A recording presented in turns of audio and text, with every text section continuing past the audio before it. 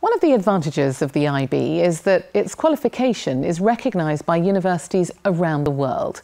The University of Rochester in New York State, however, not only recognises it, but actively encourages students who have completed their IB Diploma to apply. The university supports the IB and this year hosted the IB World Student Conference. We sent our reporter to Rochester in New York State to find out more.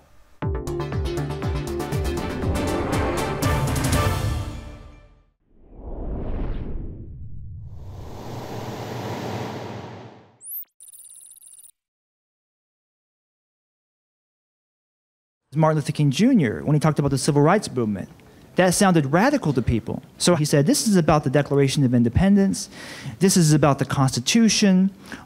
The University of Rochester. Some 200 international baccalaureate students attend the opening session of their annual conference. The speaker is an Iraq war veteran turned peace activist. Paul Chappelle's challenge to these teenagers? Will future generations view some of our world as despicable as slavery, like nuclear weapons and climate change? The students transpose this concept to their world. I'd like to know how you should approach empathizing and respecting someone who is, in your opinion, unable to empathize or respect others. There's some people you can't ever convince. This International Baccalaureate, or IB, zero-based thinking encourages the students to examine their beliefs and opens young minds to new ideas in a world of opportunities. 17-year-old Giovanni Figueroa lives in Sacramento.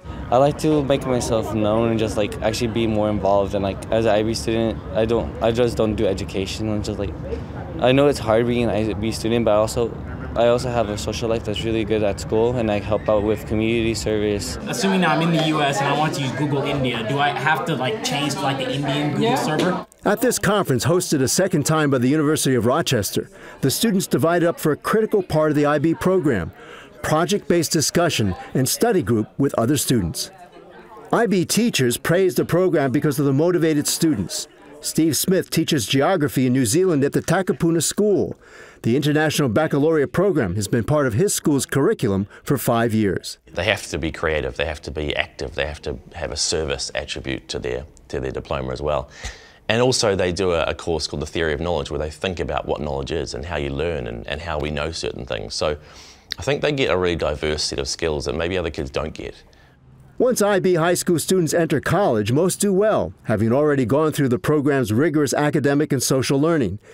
These University of Rochester students are all IB graduates, and all have 3.0 to 3.5 grade point averages. They say that IB prepares you for life, not just for academics. So coming to college, I realized this is more what it is. Sometimes I do get stressed, but in the beginning I wasn't as stressed because I felt ready to conquer the education curriculum at the University of Rochester, and I can say IB did good to me. For me it was more academic.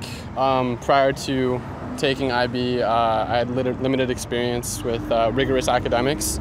And then taking the IB, I felt like it very much prepared me for the rigorous curriculum at Rochester. Those students who complete the International Baccalaureate program and training certainly seem better prepared for college and the real world. And here at the University of Rochester, school administrators believe it's a symbiotic relationship, that the university benefits from having those students on campus. When they come onto this campus, they have that expectation that they're going to connect and work and merge with other people and do things in group projects and succeed in more dimensions than just class by class, grade by grade. And so that shows. They show up as student leaders, they show up as good friends and colleagues. They're the kind of students that other students like to know, that feel like they challenge them. I can count on the IB students, both the Americans and the international students, sort of helping to lead us to do something new. Because we're trying to be so international here that people no longer think, okay, how can we adapt American circumstances to help international students? What I want people is to come in and say, given all the best things we know from all these other countries and all the best things we know about American education, how can we build something new and better that's a combination of both that serves everybody? So a real globally minded kind of student body. Involvement in a global college that carries over into these students' lives in the many home countries served by international baccalaureate graduates.